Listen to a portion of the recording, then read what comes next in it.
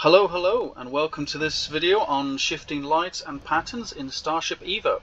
As you can see in front of me, I've got a nice example of just using a series of lights and lighting them up in sequence and going backwards and forwards. So similar to kits from Knight Rider and the Cylons from Battlestar Galactica.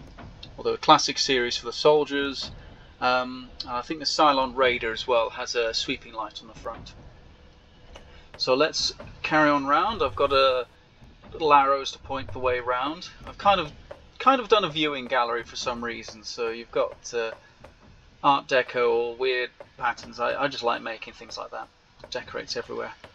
So the first example of how this all works. Now I've got a rail system set up, connected to a monitor as well to show what percentage it's at, and query blocks all going to the same rail, but what they're each doing is saying a threshold. So it's already detected that the rail goes from 0 to 1 meters, and I've got it here going, so at 0.16 of a meter it'll activate the light, and so on here. Now I got this all a bit ass backwards, so essentially it should be 0.8 up there, but it's down there. I got it all back to front. And you can control it by using inferior or superior. But let's get this going. So if I just F to get it running, a bit difficult with the lighting. You can see it lights up each of those in sequence. Now it's not quite what we've got out the front. There's a few more logic blocks to deal with that. Now you can see how I've got things backward because the sliding entity on a monitor, which is connected to that, shows the opposite way around. Now this is one example of just using a sliding block or a rotating block to control when the light sequence. If you just want to have a light sweeping back, there is an easier method, which is this one here. If I get this going, oops, push the button, and that one, there we go. So we've got a nice block sweeping back and forth. You can just about see a hint of it, and that is just a rotating block with that sat on top with a red button on the end of it lit up, controlled by that switch there. And that is all just the sequencing logic. That one there is actually just telling the rotator block to go between that. And then I've got a timer to create a loop. So that button goes through there, hits that. So from the OR block it's going into the timer, which is also going into an AND block. Now the AND block is sending a signal back to there only if this loop breaker switch is activated.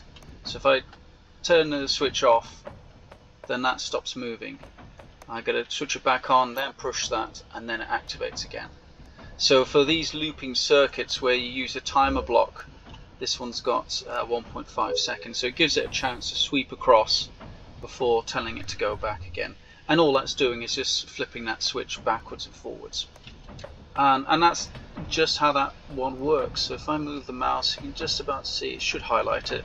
That's the rotating block in there. And I've just painted these all black just so it gives more of an effect to it. Now that's if you don't want to go the complicated method, which I'll demonstrate now. So you can see this area here, and on the inside I've got two rotating blocks. Now the idea was, as that rotates, it lights up each of these lights in sequence, and the second rotator will do it in the opposite way, so you'll have two sweeping back and forth. And this is the logic for it. I did 16 lights. Now these are just being controlled by these, what are they called again? They're the XOR blocks as well. Now you can see the logic makeup I've got for each one. Each of these query blocks has got a certain threshold to be triggered, and they're marked as superior as well, so they wait until that value's been reached by each of the rotating blocks, which are controlled by there. You can see they work opposite way around. Now as always, when you're dealing with anything of lights, you don't have the lights actually part of the logic. You have something like an OR gate or a XOR in this case, which are feeding the lights. That way you can have the pattern itself established in one particular way, and then you can have it feed as many sequences of lights as possible. Now the way this one works, if I trigger it, make sure the loop breaker's on. Oh, that starts it already. So you can see the way these, they look like they meet in the middle and go back again, but they're actually sweeping across and then back again. So that one's going there and going all the way back to there. Now normally, like with the slider switch, as each condition's met, they stay on. But because I'm got these connecting like two at a time to a single XOR block, that means if one is triggered, it'll light up. But as soon as two are triggered, it doesn't, because the XOR block will only activate if an odd number of inputs are active.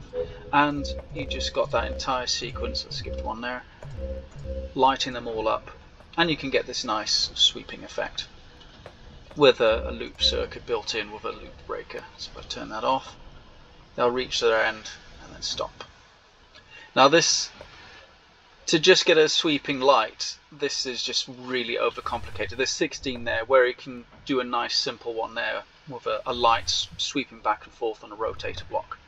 If you've got a spaceship and or building a large mech and you would just want a nice light like that, similar to what you get on a Zaku from Gundam, that'll be fairly cool enough. Now, a bit more art. Let's move on to the last one, which is in the thumbnail of this video. And I've used a whole load of switches, buttons. They won't respond because I haven't got them connected to anything. I've just got things going to them. And you've got this all blocks grid layout, which at the moment will connect to there, to there, to there, and all of these, which I'll show in a minute when it's running. And each one corresponds to what I'll call a pixel in this grid layout. Now I've got this looping timer circuit, so each of those OR blocks will go towards a specific pattern in the sequence. So if I click on them in the sequence, you can see on the right how they move along, and then create a looping pattern with just a timer circuit which goes across to each. The final one loops back to an AND gate with another loop breaker switch. Now you can see this one I've actually wired up correctly because it doesn't trigger the entire circuit to run. So let's get it going. And you can see how it runs. And it does a nice effect. You get chevrons, so if you have a landing strip or a hangar area, or even if you want to do some sort of neon light setup like a Las Vegas kind of cowboy hat tipping, you can probably put something together with a lot of effort. You can still sequence this, as you can see, with slider blocks and tilting blocks. What are they called again? Hinges, yes. I keep forgetting the names. But with here, you can either set up something that pushes blocks up through the ground.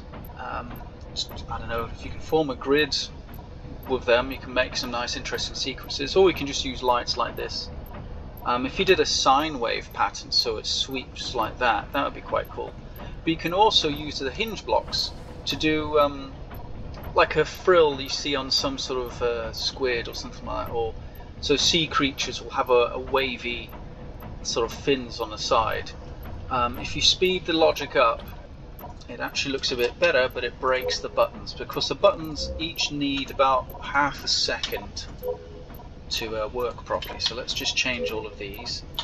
You'll see in a minute how the lights will break. All the buttons, sorry. Okay, they're behaving this time.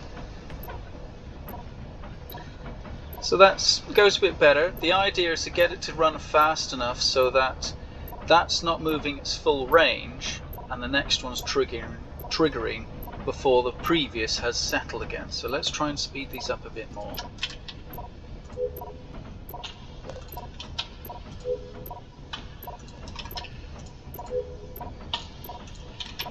So you can see they're all starting to go a bit quicker now. It's actually behaving. Last time I tried this, they wouldn't work. So a little bit more refinement. So maybe a longer sequence actually worked better. Looks like something trying to play the piano now. But there we go. That is the animation sequences, let's turn that off for now.